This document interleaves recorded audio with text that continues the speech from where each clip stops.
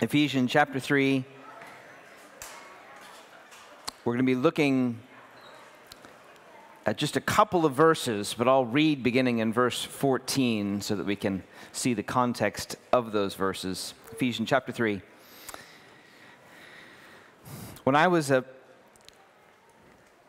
boy, my dad, who remains to this day the best dad that I know, in terms of godliness and servant-heartedness and affection, every Thanksgiving, when the Thanksgiving meal was completed and we would head to bed, he would stay up all night, having collected a large number of cardboard boxes through trips to Walmart and back then Circuit City and all kinds of stores that don't exist anymore. And he would construct what he called a box fort. He would clear out one room of the house and push the furniture all to the wall. He would build mazes and so forth. They got more and more complex over the years, so that we woke up the next morning, we would have to go explore it and figure out where all the rooms were. My dad's pretty both mischievous and ingenious individual. So inevitably, as we would explore, we would come bustling out, me and my brothers, and say, hey, here's what we found. We found this room and that room. And inevitably, he would say, you didn't find it all yet.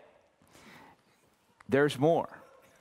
So we would go back in and try to find some hidden door or some secret compartment that he had concealed from us. Then we'd come back again. Okay, we found this and this. And sometimes even then he'd say, no, there's more. So it is with the love of God. There is always more for us to see. And so great is God's heart that we would see it, that he placed a prayer on the lips of the Apostle Paul that Christians would be strengthened by the Spirit of God specifically for this purpose, to know more of God's love. It is, as it were, God saying, there is more, and I want you to know it. We're going to be looking at the second half of verse 17 and verse 18 in Paul's prayer to the Ephesian church, where Paul prays that they would be strengthened to know what is the breadth and height and length and depth, to know the love of Christ that is beyond knowledge. But for the sake of context, I'm going to read the entire prayer beginning in verse 14. Let's remember, this is God's word. For this reason I bow my knees before the Father, from whom every family in heaven and on earth is named, that according to the riches of his glory, he may grant you to be strengthened with power through his Spirit in your inner being, so that Christ may dwell in your hearts through faith, that you, being rooted and grounded in love, may have strength to comprehend with all the saints what is the breadth and length and height and depth, and to know the love of Christ that surpasses knowledge, that you may be filled with all the fullness of God. Now to him who is able to do far more abundantly than all we ask or think, according to the power at work within us, to him be glory in the church and in Christ Jesus throughout all generations, forever and ever. Amen. There's more to see. There is more to see. This is a prayer. It's a magnificent prayer. It's a prayer worth studying, and I actually would encourage you, as we're studying prayer as a church, I would encourage you to study Paul's prayers, and if you want help to that end, you can get a book called Praying with Paul by D.A. Carson. It used to be called A Call to Spiritual Reformation. It's an outstanding book just of studying the prayers of Paul and how we can be informed in our own prayers by imitating Paul. Well, this is a magnificent Pauline prayer. It is overwhelming. And for the sake of context, I just want to give an overview. Paul begins in verse 14 by humbling himself, bowing his knees. It would be in that culture a clear indication that he's praying to a king, the highest king. And so he bows his knees before the Father, which is a reminder both of his authority and of his ownership of all things, and in particular of his people, his adoption of them that Paul has already referenced in chapter 1. He prays that according to the riches of God's glory, that would be the standard with which they are strengthened. He prays that no other or lesser standard than God's own riches of glory, all the riches of his attributes, would be the standard with which these requests are met. And then he makes three basic requests. One is that they would be strengthened with power through the Spirit in their inner being, with the aim or goal or result or companion truth that Christ may dwell in their hearts through faith. Doesn't mean they're not already indwelt by the Spirit of Christ. It just means that it requires strengthening by the Spirit for us to be what we already are, the temple of Jesus Christ, through his Spirit. So he's praying for strength, that magnificent reality would take place enduringly in their life. Then the second request that we'll cover in more detail, that they would know the love of Christ and all of its infinite fullness. And then the final incredible request, that they would be filled with the fullness of God. He prays this final daring request that every believer has the right to pray for, that we would have more of God in our life, that whatever we know of him, we would know more of him. One way you could summarize this entire prayer is that Paul is praying for God's people to have more of God, more of his strength, for the indwelling presence of Christ, more knowledge of his love, more of God's fullness in their life. He's praying for God's people to have more of God, and he ends this prayer with an explosion of worship that God is able to do more abundantly than all that we ask or think, according to the resurrection power that he's already referenced in chapter 1, that is at work within the church, that he would receive glory in the church and in Christ Jesus throughout all generations. It is a magnificent prayer, and right in the center of it is this magnificent request. He prays that they would know the infinite love of Jesus Christ.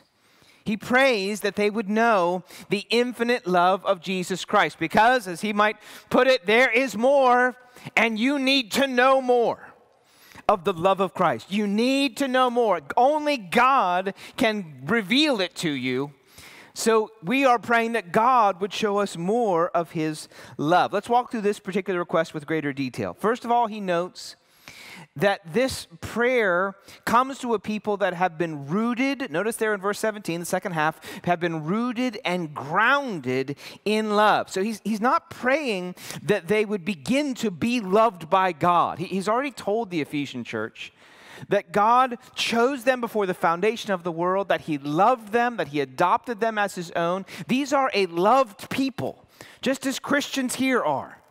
They were loved. They were rooted. He had rooted them. It has the idea of a growing tree root that is growing because it's rooted in the nourishing reality of God's love. He also says they were established. That has a building idea in mind. They've been grounded or founded in God's love. So they are already loved as a people. God has loved them. They have been placed in the establishing and rooting reality of God's choosing, undeserved, unmerited love. That's the reason they're receiving this letter.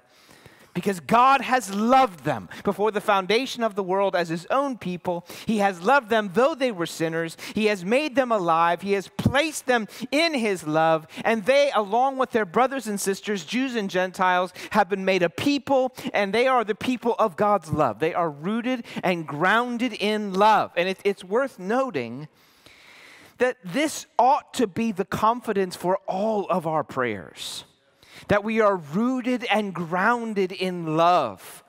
Too often, I think we pray with a level of uncertainty about the disposition of God towards us.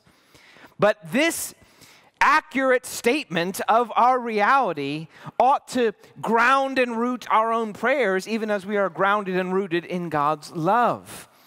Paul is saying to these Ephesian believers, though he wants them to know more of God's love, God loves you. He has established you. We can put it this way, he has cemented you into God's love. You have been built into a foundation. The cement has dried. The roots have gone deep. God loves you. Now that changes the disposition of a prayer of a Christian, a prayer for a Christian. He's saying, I'm praying for those that have been cemented in to the love of God. They're not a leaf blowing around uncertain and unclaimed. They're not an orphan with no one watching out for them. They're not a rebel who's hoping only to avoid capture. They are a loved one, rooted and established and cemented into God's love. This is already true of them. And it introduces the reality that though we are loved by God, we don't yet know all there is to know about the love that loves us. It pushes away, this passage pushes away from any kind of complacency in the knowledge of the gospel of God's love. Because one thing can be true of us, and yet we don't know it as fully as we ought to know it. That's true of the gospel in many ways. We know that we've received God's grace, but we don't know all of God's grace that we ought to know. We know that God is holy, but we don't know all of God's holiness that we ought to know. The Christian life is a knowing more of what you know kind of life. It's a being more of what you are kind of state of being. And here he's talking about love. He's saying you are loved. You're grounded in love. You're rooted in love, but you haven't begun to know all of the love that has loved you. I'm not praying that you would be loved. You already are loved, but I'm praying for you to know the fullness of that love that is towards you in Christ. They are rooted. They are grounded. This is the foundation of our prayers. Let me encourage you that you would begin your prayers with some reference, mental reference, vocal reference of the love that is towards you in the gospel of Jesus Christ, in Christ himself. It's a helpful way to begin there because it will change the way you approach God in your prayers. In this passage, he's talking about love. You could talk about the righteousness that you have in Christ, or God's adopting love towards you, or the grace you have that your sins have been forgiven. I would encourage you, find some way, some simple way to reference that as you begin your prayers, because it will change the nature of your approach to God. Parents, I would encourage you to begin your prayers with some simple reference of your confidence in the gospel of Jesus Christ, of the love of God towards you. We don't want to think that every time we come to prayer, we're reverting to that state of pre-conversion where we're coming for the first time. As those who are unsure and are doubting of God's love and grace towards us. No, we stand in the love of God even when we come to confess our sin that has distorted the fellowship that we have with God. We still stand in God's love. This is a root that cannot be broken. This is a foundation that cannot be cracked. Even when we are sinning, we are loved by God.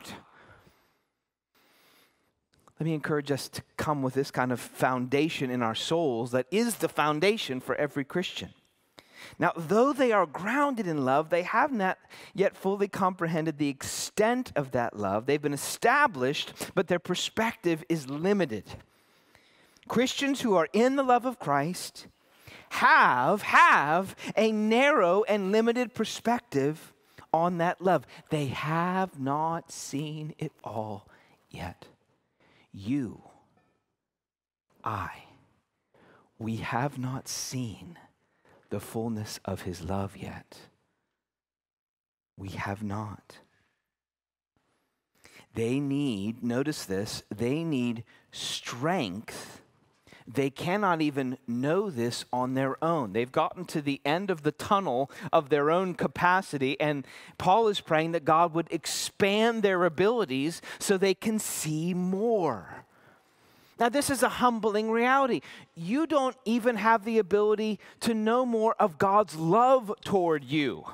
Now, we're used to thinking that we don't have the ability to see all of our sin because our hearts are deceitful and we're not sure if we've seen everything that others see in us. Yes, we're used to that. Here's a humbling thought. You can't even explore all of God's love without God's. Even the goodness of seeing God's love is boarded off to our minds unless the Lord breaks down those walls of comprehension. So this is a prayer that we would have strength to comprehend. A prayer that we would have the strength to see. A prayer that we would have the strength to understand. In other words, the assumption is our mind is limited to seeing God's love unless He opens it. Unless He lets us see it. So Paul is praying, open their minds. Give them strength in verse 18. And notice also that this request is for them with all the saints. Together with the church. He is praying that together they would have an expansion of mind to comprehend something. And then he goes poetic and expansive and he says, what I'm praying that they would have strength to comprehend is the breadth and length and height and depth. And I believe this just carries on into the next phrase, to know the love of Christ that surpasses knowledge. The passage is filled with thoughts that ought to humble us, followed by requests that ought to exhilarate us. You don't have the comprehension to even know the extent of God's love for you. And by the way, the extent of that love it's not you uniquely, it's beyond knowledge. It's beyond knowledge. It's beyond understanding. You don't have the capacity as a human being, and I don't either, to know the unknowable unless God, who knows all things, reveals it to us. So Paul is praying that we would know the unknowable, that we would fathom the unfathomable, that we would explore the infinite, which is the love of Christ. He's praying that we would know God's love. Now, Paul imagines the scope of the love of Christ extending into all directions. He wants them to comprehend what is the breadth and length and height and depth.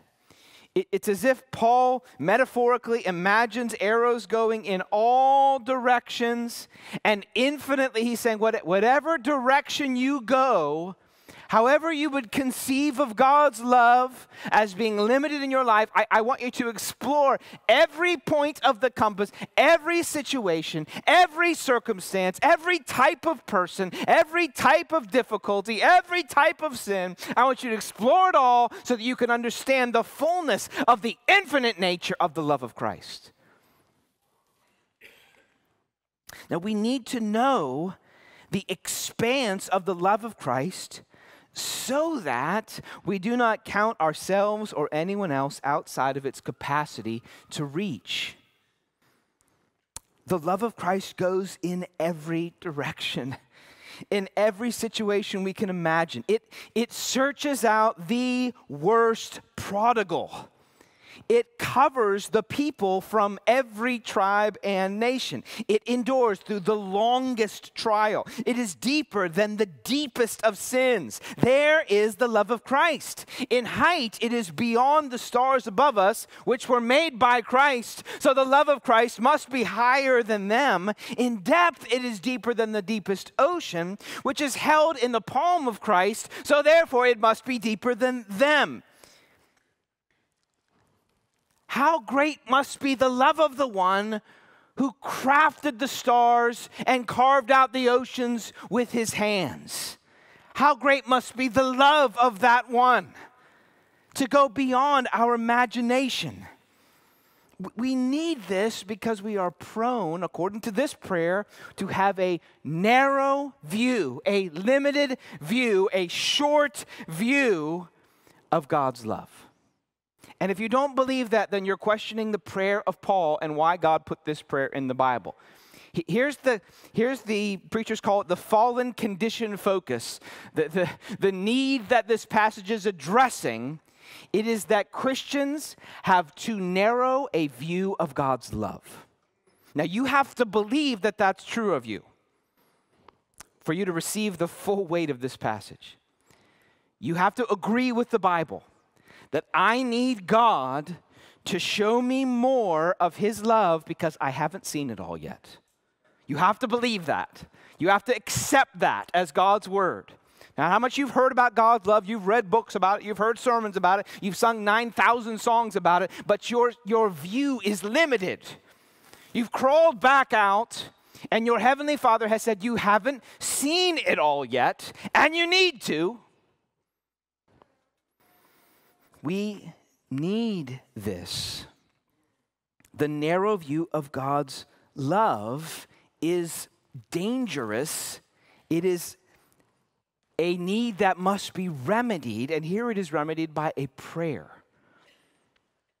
We see a narrow view of God's love at work, even in the scriptures. Jonah, for example, thought that the love of God should not be broad enough to reach the Ninevites, so he was angry that God showed them mercy. He had a narrow view of God's love.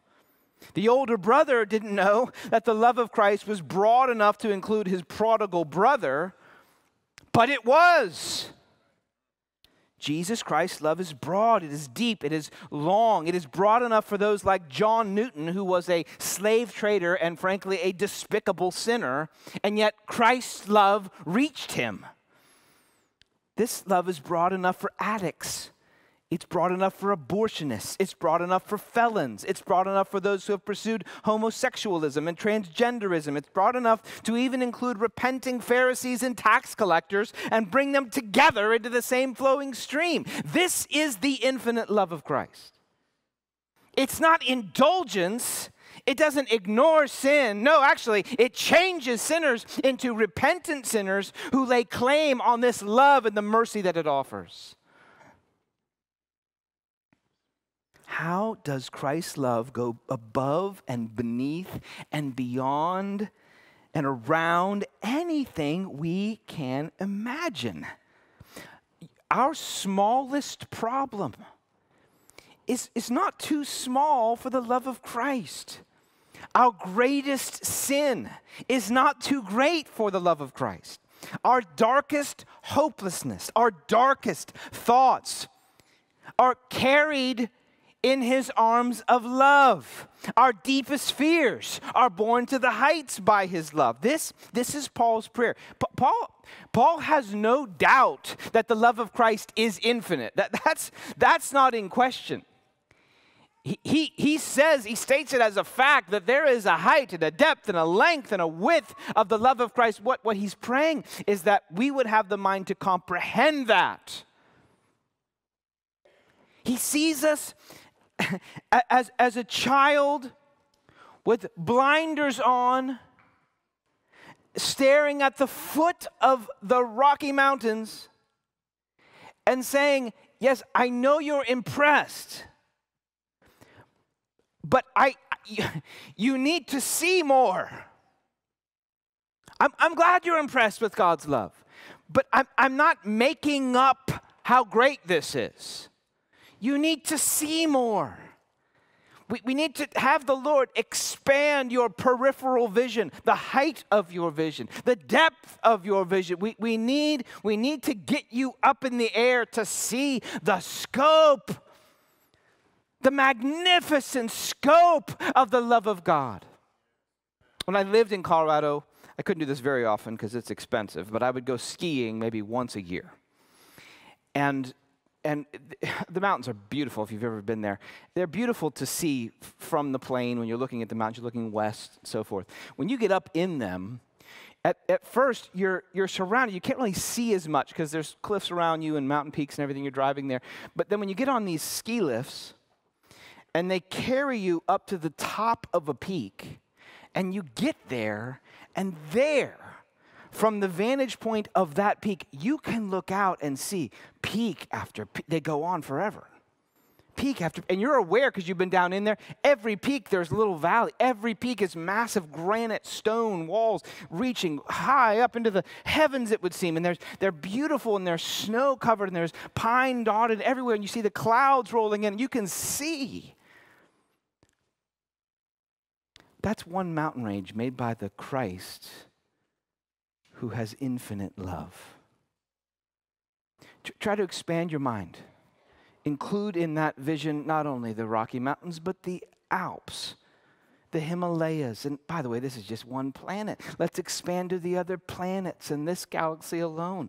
How many mountain ranges have never been seen? How many ocean depths have never been explored, never plumbed by the human eye? How many galaxies have how many planets with how many vistas and sights, all created by this Christ? This is the infinite Christ who is loving. How infinite must his love be? And Paul is saying, give them strength. Their eyes, their spiritual sight is limited. Give them perspective of the love of Christ. Do you consider one of your greatest problems to be that you do not know the greatness of the love of Christ?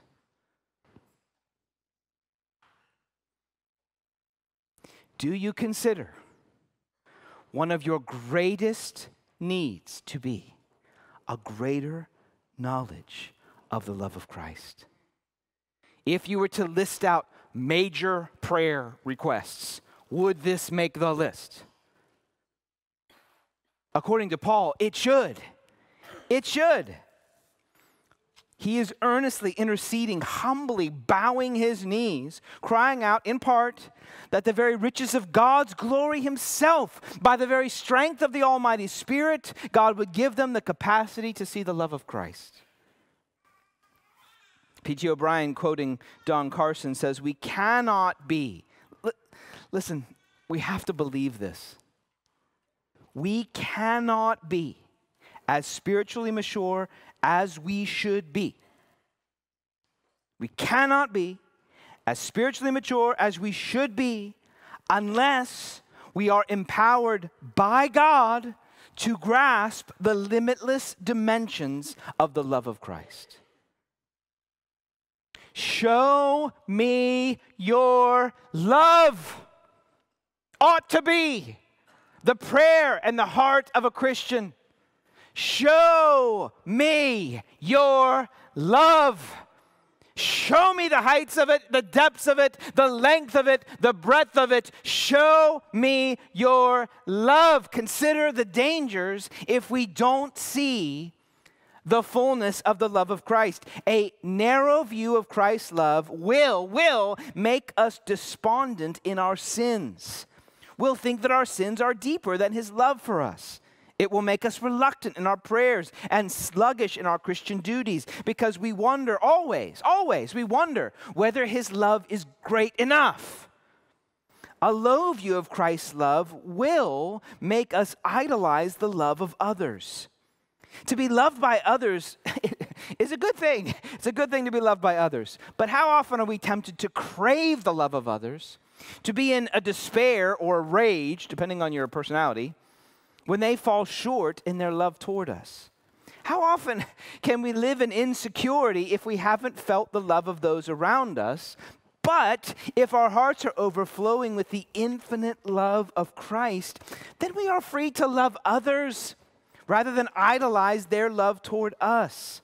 We are not bound by the questions of their perspective about us because we are overwhelmed by the love of Christ. A person overflowing with the love of Christ is free from the idolatry of reputation. A person overflowing with the love of Christ is free from the idolatry of reputation. Reputation with a boss, with a spouse, with a child, with a neighbor, online, because we have been plunged into the greatest depth that could be given, the love of Christ.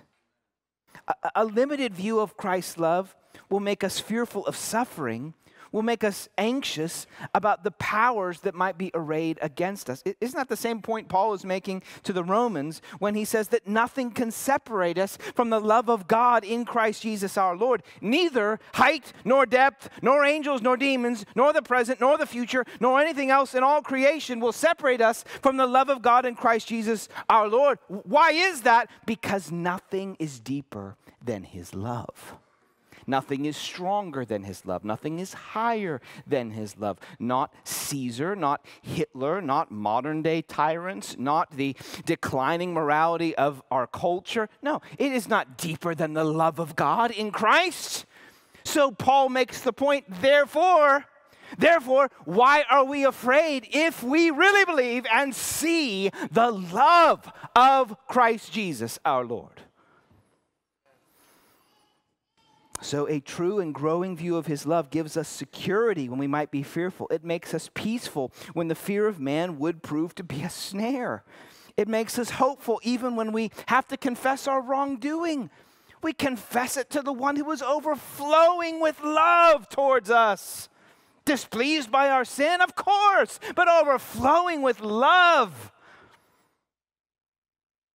Christ loves us infinitely. What else do we need? Nothing. It is in knowing this love that we learn to love him. How often do you feel, and I feel, that the love of Christ grows cold so quickly? It's distracted by other things so quickly. But when we know a person loves us beyond anything we could imagine, beyond the height of the heavens and the depths of the sea, when we truly see and feel that love, when we know it more and more and more, well, then we love that person back. We don't wish to grieve them or betray them.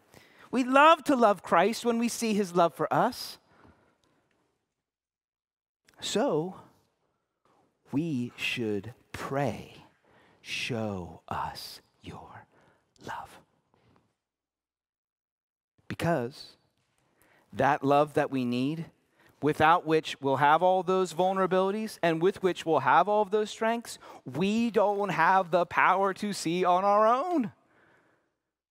We can't fly over its lengths and heights. We can't plunge its depths. We don't have the strength. So Paul prays to the God who by his very riches and by the Almighty Spirit that raised Jesus from the dead, that they who are limited and earthbound would be given strength to see what is unknowable on their own. Listen, there is something glorious for you to know that you cannot know on your own, thus prayer.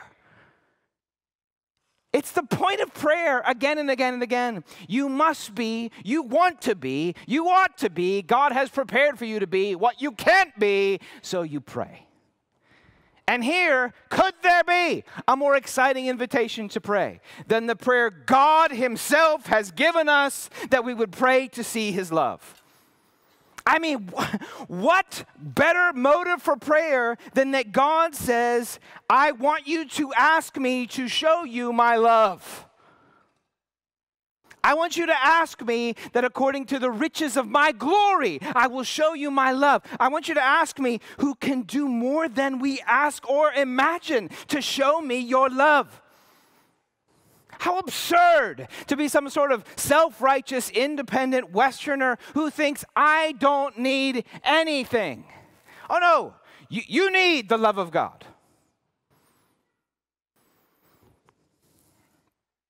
Paul says we must pray for it. We must pray for it so that we are secured in it, strengthened by it, motivated by it. As we pray, how probably will God's love be revealed to us? Normally. How normally will God reveal his love to us? Well, he will do it as we study his word. The Spirit works in concert with his word. Let me encourage you. Study those sections of Scripture that are designed in a particular way to highlight and emphasize the love of Christ. Study the book of Hosea, which is designed to illuminate the love of Christ. Study especially the cross of Christ, which is designed to reveal the expanse of Christ's love. Love that goes to the depths of our sin and raises us to the height of heaven that is as broad as the nations, as deep as the sea. That is the display of Christ's love. There is no comparison to anything else. How will God reveal his love? Most likely, he will reveal it in the scriptures, and in particular, as you study the death of Christ for sinners. There we will see the love of Christ, the love of the shepherd who loves the lost sheep, the love of the one who goes after the prodigal, the love of the one who bore our sins in his body, the love of the one who has mercy that is new every morning. There we will see the love of Christ. So we pray and we go there and we say, show me your love. I believe also we'll see God's love when we are looking for it in the providences of life. In the scriptures, at the cross, yes, primarily, but also in the providences of life. The love of Christ towards you is everywhere, if you are praying for eyes to see it. The love of Christ is revealed toward you in little blessings that sustain your day, in little relational gifts, in tender mercies, and in difficult trials that force you back to him so you see more of Christ's love and are less enamored with the loves of this world. The love of Christ is revealed in us when we are exposed in our sinfulness because he sees us heading towards death and destruction and calls us back. The love of Christ is seen in pleasant everyday things like the light of the sun and the warmth that he gives to this world. It's seen in children that are given to us that we do not deserve, in spouses that love us despite ourselves, in friends that care about us and are interested in our well-being. The love of Christ is seen everywhere if we have eyes to see it. And since we don't, we ought to pray for it. This prayer ought to also motivate us to pray that others, like Paul did, he's praying for someone else to see the love of Christ. Do you have a friend who is fearful? Pray that they would be secured by a growing knowledge of the love of Christ. Do you have a friend that is unsaved? They need to see the love of Christ reaching out to rescue them from their sins. Are you seeing a hard-heartedness toward the Lord in your spouse, in your husband or wife? Pray that they would see the love of Christ and it would break through the hardness of heart. Do you see an arrogance, a self-confidence, a self-wisdom in your young person or teenager at home? Pray that they would see the love of Christ, that it would break through that pride, that they would no longer be enamored of their own opinion because they're so overwhelmed by the love of Christ. Pray for your pastors to see more of the love of Christ so that we can preach and teach it more deeply. Pray for your grandchildren to know more of the love of Christ so that they are protected from the seducing love of the world.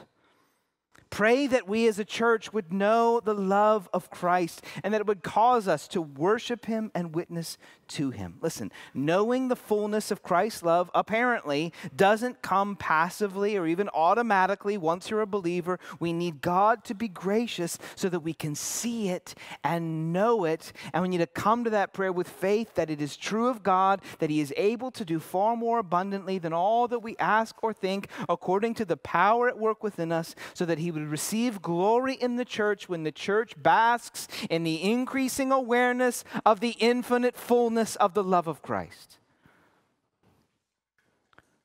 Pray, show me your love.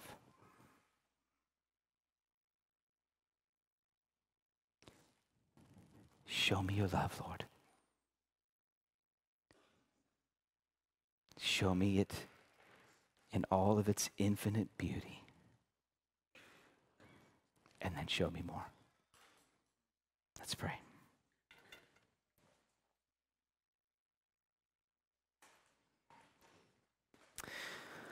Lord, I pray that you would bring this prayer to mind this week.